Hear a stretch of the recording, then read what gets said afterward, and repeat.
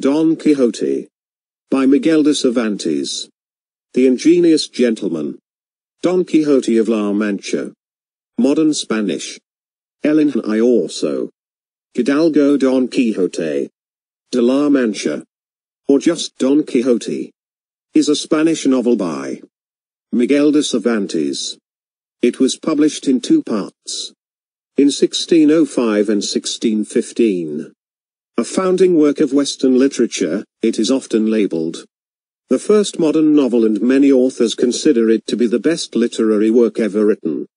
Miguel Cervantes, the son of poor but gentle parents, was born nobody quite knows where in Spain. In the year 1547. His favorite amusement when a boy was the performance of strolling players. He learned grammar and the humanities under López de Hoyos at Madrid, but did not, it seems, proceed to the university. He was an early writer of sonnets, and tried his hand on a pastoral poem before he had grown moustaches. His first acquaintance with the world was acting as chamberlain in the house of a cardinal.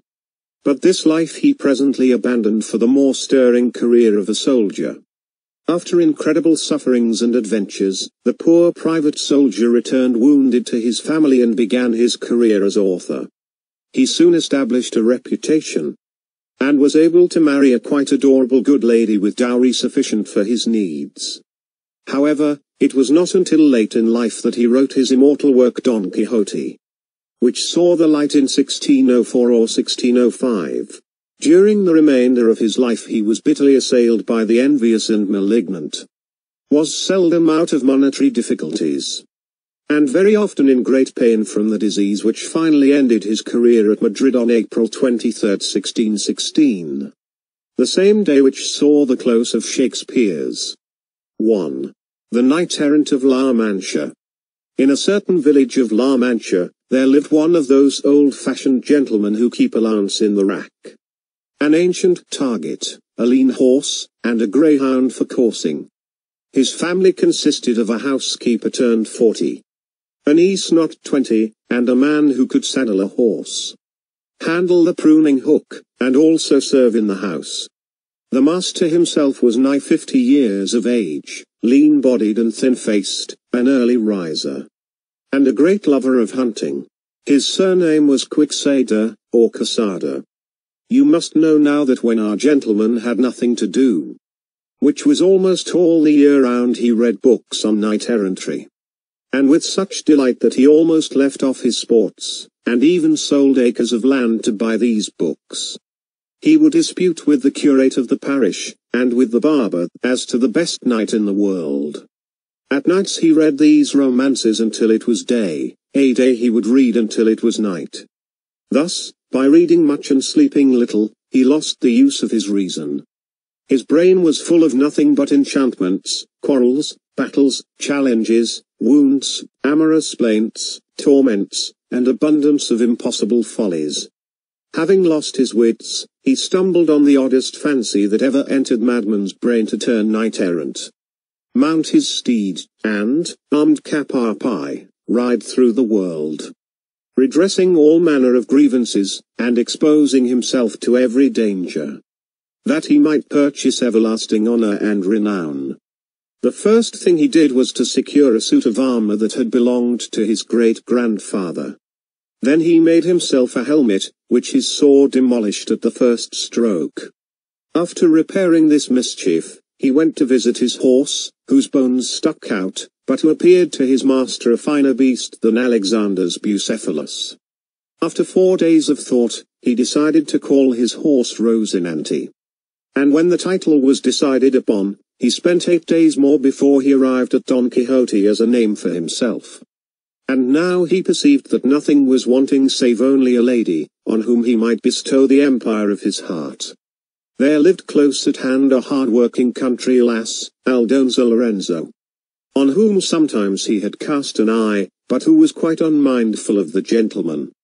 Her he selected for his peerless lady, and dubbed her with the sweet-sounding name of Dulcinea del Toboso. 2. An adventure in a courtyard. One morning, in the hottest part of July, with great secrecy, he armed himself, mounted Rosinante, and rode out of his backyard into the open fields.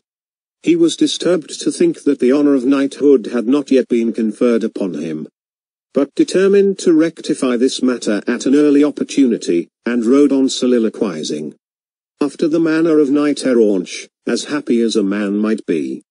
Towards evening he arrived at a common inn, before whose door sat two wenches, the companions of some carriers bound for Seville. Don Quixote instantly imagined the inn to be a castle, and the wenches to be fair ladies taking the air.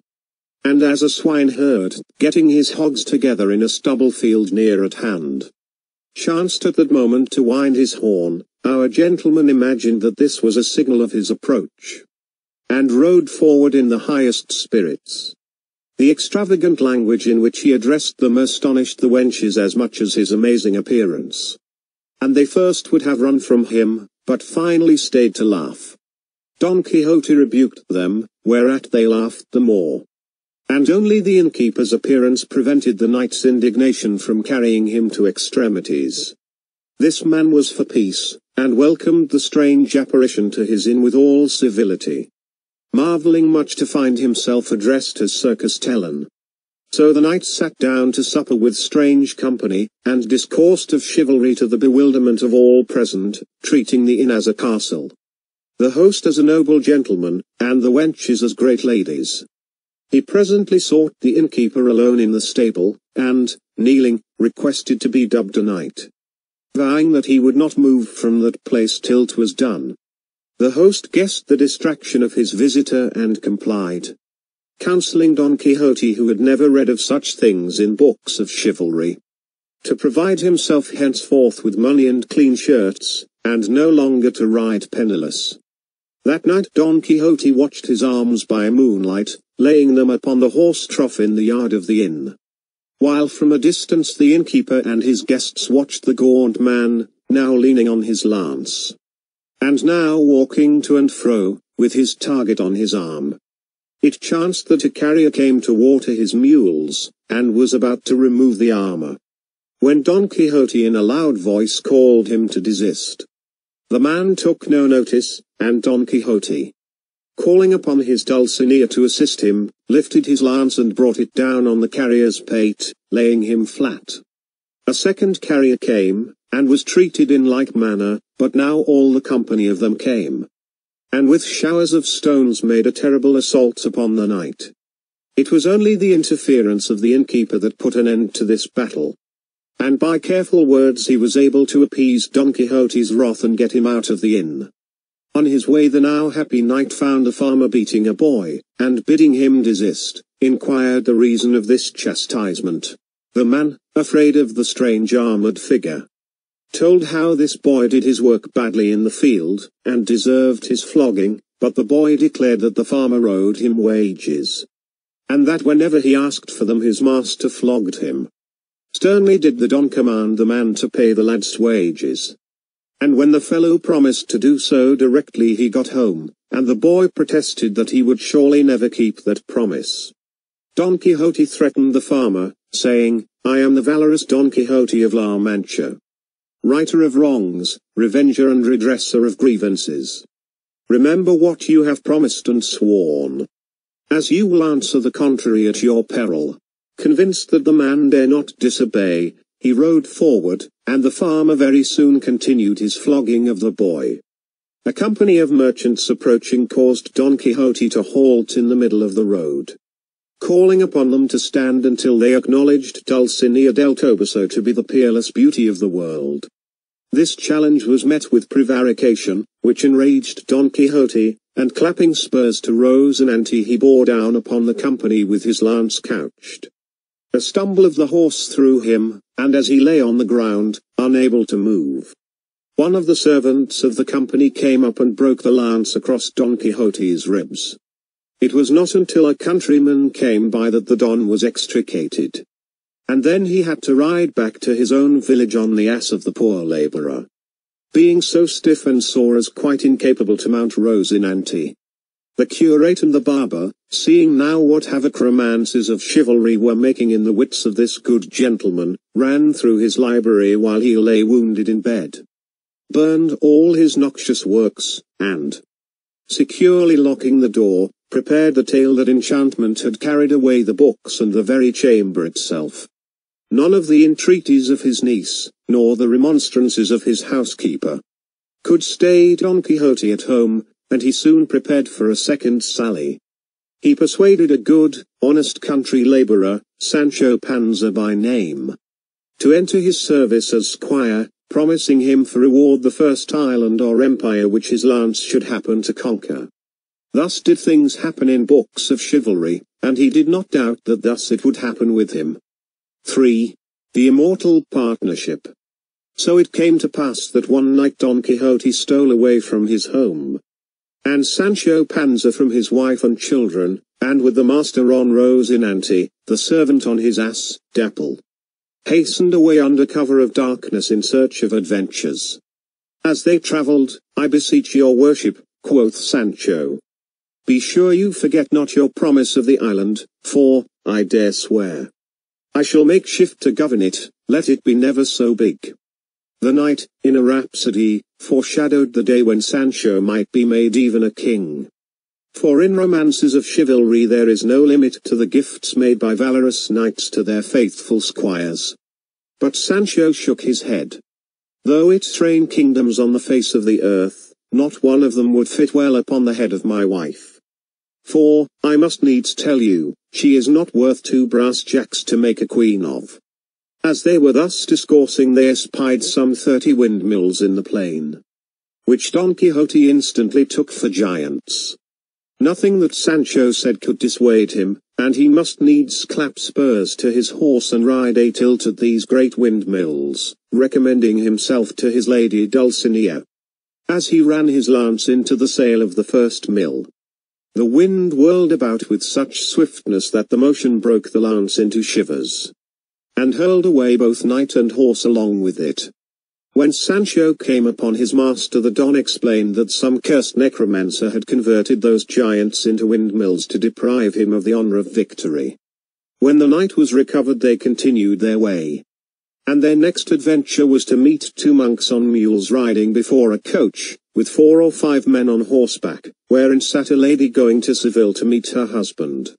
Don Quixote rode forward, addressed the monks as cursed implements of hell, and bade them instantly release the lovely princess in the coach.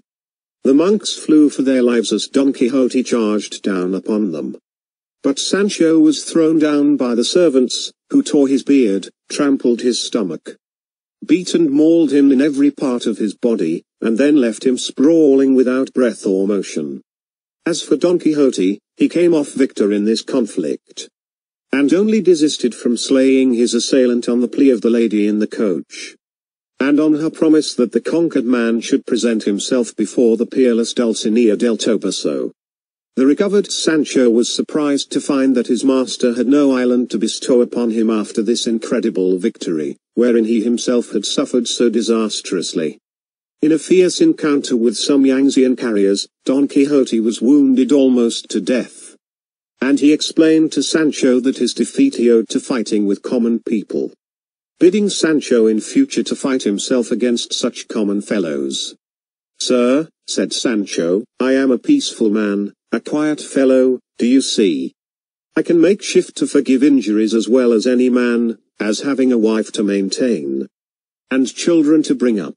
I freely forgive all mankind, high and low, lords and beggars, whatsoever wrongs they ever did or may do me, without the least exception." At the next inn they came upon Don Quixote, who was lying prone on Sancho's ass, groaning in pain. Vowed that here was a worthy castle. Sancho swore 'twas an inn. Their dispute lasted till they reached the door, where Sancho marched straight in, without troubling himself any further in the matter. It was here that surprising adventures took place. The knight, Sancho, and a carrier were obliged to share one chamber. The maid of the inn, entering this apartment, was mistaken by Don Quixote for the princess of the castle, and taking her in his arms, he poured out a rhapsody to the virtues of Dulcinea del Toboso. The carrier resented this, and in a moment the place was in an uproar. Such a fight never took place before, and when it was over both the knight and the squire were as near to dead as men can be. To right himself, Don Quixote concocted a balsam of which he had read. And drinking it off, presently was so grievously ill that he was like to cast up his heart and liver. Being got to bed again, he felt sure that he was now invulnerable, and he woke early next day, eager to sally forth. When the host asked for his reckoning, "How? Is this an inn?" quoth the Don. "Yes, and one of the best on the road. How strangely have I been mistaken then. Upon my honor, I took it for a castle, and a considerable one, too." Saying which, he added that knights never yet paid for the honor they conferred in lying at any man's house, and so rode away. But poor Sancho Panza did not get off scot-free. For they tossed him in a blanket in the backyard, where the Don could see the torture over the wall, but could by no means get to the rescue of his squire. When they were together again, the gallant Don comforted poor Sancho Panza with hopes of an island, and explained away all their sufferings on the grounds of necromancy. All that had gone awry with them was the work of some cursed enchanters. Their next adventure was begun by a cloud of dust on the horizon, which instantly made Don Quixote exclaim that a great battle was in progress. A nearer view revealed that the dust rose from a huge flock of sheep. But the knight's blood was up, and he rode forward as fast as poor Rosinante could carry him, and did frightful slaughter among the sheep, till the stones of the shepherd brought him to the earth. "Lord save us!" cried Sancho, as he assisted the Don to his feet. "Your worship has left on his lower side only 2 grinders, and on the upper not one." Later, they came upon a company of priests, with lighted tapers, carrying a corpse through the night. Don Quixote charged them, brought one of the company to the ground, and scattered the rest. Sancho Panza, whose stomach cried cupboard, filled his wallet with the rich provisions of the priests, boasting to the wounded man that his master was the redoubtable Don Quixote of La Mancha, otherwise called the Knight of the Rueful Countenance. When the adventure was over, Don Quixote questioned his squire on this name, and Sancho replied, "I have been staring upon you this pretty while by the light of that unlucky priest's torch. And may I never stir if ever I set eyes on a more dismal countenance in my born days." The next enterprise was with a barber, who carried his new brass basin on his head, so that it suggested to Don Quixote the famous helmet of Mombrino. Accordingly, he bore down upon the barber, put him to flight, and possessed himself of the basin, which he wore as a helmet. More serious was the following adventure, when Don Quixote released from the king's officers a gang of galley slaves, because they assured him that they travelled chained much against their will. So gallantly did the knight behave, that he conquered the officers and left them all but dead. Nevertheless, coming to an argument with the released convicts, whom he would have sent to his lady Dulcinea, he himself, and Sancho, too, were as mauled by the convicts as even those self-same officers. It now came to Don Quixote that he must perform a penance in the mountains, and sending Sancho with a letter to Dulcinea, he divested himself of much of his armor and underwear, and performed the maddest gambols and self-tortures ever witnessed under a blue sky. However, it chanced that Sancho Panza soon fell in with the curate and the barber of Don Quixote's village. And these good friends, by a cunning subterfuge, in which a beautiful young lady played a part, got Don Quixote safely home and into his own bed. The lady, affecting great distress, made Don Quixote vow to enter upon no adventure until he had righted a wrong done against herself, and one night, as they journeyed on this mission, a great cage was made and placed over Don Quixote as he slept, and thus, persuaded that necromancy was at work against him, the valiant knight was borne back a prisoner to his home. 4. Sancho governs his island. Nothing short of a prison cell could keep Don Quixote from his sallies, and soon he was on the road again, accompanied by his faithful squire. To Sancho, who believed his master mad, and whose chief aim in life was filling his own stomach, these adventures of the Don had but one end, the governorship of the promised island. While he thought the knight mad, he believed in him, and while he was selfish, he loved his master, as the tale tells. It chanced that one day they came upon a frolicsome duke and duchess who had heard of their adventures, and who instantly set themselves to enjoy so rare a sport as that offered by the entertainment of the knight and his squire. The Don was invited to the duke's castle as a mighty hero, and there treated with all possible honor, but some tricks were played upon him which were certainly unworthy of the duke's courtesy. Nevertheless, this visit had the happiest culmination, since it was from the hands of the duke that Sancho at last received his governorship. Making pretense that a certain town on his estate, named Barataria, was an island. The duke dispatched Sancho to govern it, and after an affecting farewell with his master, who gave him the wisest possible advice on the subject of statecraft, Sancho set out in a glittering cavalcade to take up his governorship, with his beloved Dapple led behind. After a magnificent entry into the city, Sancho Panza was called upon to give judgment in certain teasing disputes, and this he did with such wit and such wholesome common sense that he delighted all who heard him. Well pleased with himself, he sat down in a grand hall to a solitary banquet, with a physician standing by his side. No sooner had Sancho tasted a dish than the physician touched it with a wand, and a page bore it swiftly away. At first Sancho was confounded by this interference with his appetite, but presently he grew bold and expostulated.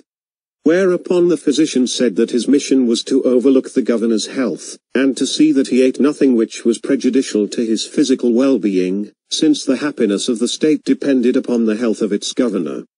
Sancho bore it for some time, but at length, starting up, he bade the physician a vaunt, saying, "By the sun's light, I'll get me a good cudgel, and beginning with your carcass, will so belabor all the physic-mongers in the island, that I will not leave one of the tribe. Let me eat, or let them take their government again. For an office that will not afford a man his victuals is not worth 2 horse beans." At that moment there came a messenger from the duke, sweating, and with concern in his looks, who pulled a packet from his bosom and presented it to the governor. This message from the duke was to warn Sancho that a furious enemy intended to attack his island, and that he must be on his guard. "I have also the intelligence," wrote the duke, "from faithful spies, that there are 4 men got into the town in disguise to murder you, your abilities being regarded as a great obstacle to the enemy's design. Take heed how you admit strangers to speak with you, and eat nothing that is laid before you." Sancho set out to inspect his defenses, but with every step he took he was confronted by some problem of government on which he was called upon to adjudicate. Harassed by these appeals, and half famished, our governor began to think that governorship was the sorriest trade on earth, and before a week was over he addressed to Don Quixote a letter, concluding, "Heaven preserve you from ill-minded enchanters, and send me safe and sound out of this government." One night he was awakened by the clanging of a great bell, and in came servants crying in affright that the enemy was approaching. Sancho rose, and was adjured by his subjects to lead them forth against their terrible foes. He asked for food, and declared that he knew nothing of arms. They rebuked him, and bringing him shields and a lance, proceeded to tie him up so tightly with shields behind and shields before that he could scarcely move. Then they bade him march, and lead on the army. "March," quoth he. "These bonds stick so plaguy close that I cannot so much as bend my knees." "For shame," they answered. "It is fear and not armor that stiffens your legs." Thus rebuked, Sancho endeavored to move, but fell flat on the earth like a great tortoise. While in the darkness the others made a clash with their swords and shields, and trampled upon the prone governor, who quite gave himself up for dead. But at break of day they raised a cry of victory, and, lifting Sancho up, told him that their enemies were driven off. To this he said nothing save to ask for his old clothes. And when he was dressed he went down to Dapple's stall, and embraced his faithful ass with tears in his eyes. "Come hither, my friend and true companion," quoth he. "Happy were my days, my months, and years, when with thee I journeyed, and all my concern was to mend thy harness and find food for thy little stomach. But now that I have climbed to the towers of ambition, 1,000 woes, 1,000 torments, and 4,000 tribulations have haunted my soul. While he spoke he fitted on the pack saddle, mounted his ass, bade farewell to the people, and departed in peace and great humility. 5. The death of Don Quixote. Meanwhile, Don Quixote had been fooled to the top of his bent in the Duke's castle, and had endured tribulations from maids and men sufficient to deject the finest fortitude. He was now in the mood to forsake that great castle, and to embrace once more the life of the open road, and so with Sancho Panza he started out to take up the threads of his old life. After adventures so miraculous as to seem incredible, Don Quixote was laid low in an encounter with a friend of his disguised as a knight, and by this defeat was so broken and humiliated that he thought to turn shepherd and to spend the remainder of his days in a pastoral life.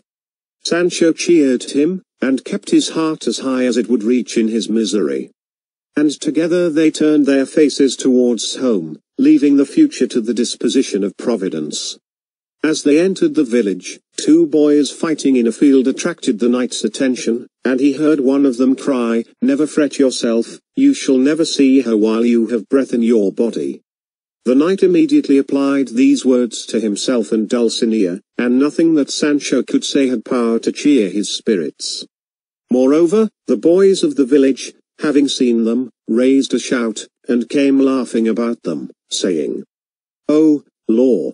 Here is Gaffer Sancho Panza's donkey as fine as a lady, and Don Quixote's beast thinner than ever." The barber and the curate then came upon the scene and saw their old friend, and went with him to his house. Here Don Quixote faithfully described his discomfiture in the encounter with another knight, and declared his intention honorably to observe the conditions laid upon him of being confined to his village for a year. Melancholy increased with the poor knight, and he was seized with a violent fever. The physician and his friends conjectured that his sickness arose from regret for his defeat and disappointment of Dulcinea's disenchantment. They did all they could do to divert him, but in vain. One day he desired them to leave him, and for 6 hours he slept so profoundly that his niece thought he was dead. At the end of this time he wakened, and cried with a loud voice, "Blessed be Almighty God for this great benefit he has vouchsafed to me. His mercies are infinite, greater are they than the sins of men." These rational words surprised his niece, and she asked what he meant by them. He answered that by God's mercy his judgment had returned, free and clear. "The cloud of ignorance," said he, "is now removed, which continuous reading of those noxious books of knight-errantry had laid upon me." He said that his great grief now was the lateness with which enlightenment had come, leaving him so little time to prepare his soul for death. The others coming in, Don Quixote made his confession, and one went to fetch Sancho Panza. With tears in his eyes the squire sought his poor master's side, and when in the first clause of his will Don Quixote made mention of Sancho, saying afterwards, "Pardon me, my friend, that I brought upon you the shame of my madness," Sancho cried out, "Woe's me, your worship, do not die this bout, take my counsel, and live many a good year. For it is the maddest trick a man can play in his whole life to go out like the snuff of a candle, and die merely of the mulligrubs." The others admonished him in like spirit, but Don Quixote answered and said, "Gently, sirs. Do not look in last year's nests for the birds of this year. I was mad, but now I have my reason. I was Don Quixote of La Mancha, but today I am Alonso Quixano the Good. I hope that my repentance and my sincerity will restore me to the esteem that once you had for me. And now let Master Notary proceed." So he finished writing his will, and then fell into a swooning fit, and lay full length in his bed. But he lingered some days, and when he did give up the ghost, or to speak more plainly, when he died, it was amidst the tears and lamentations of his family, and after he had received the last sacrament, and had expressed, in pathetic way, his horror at the books of chivalry. End of the novel. Thank you.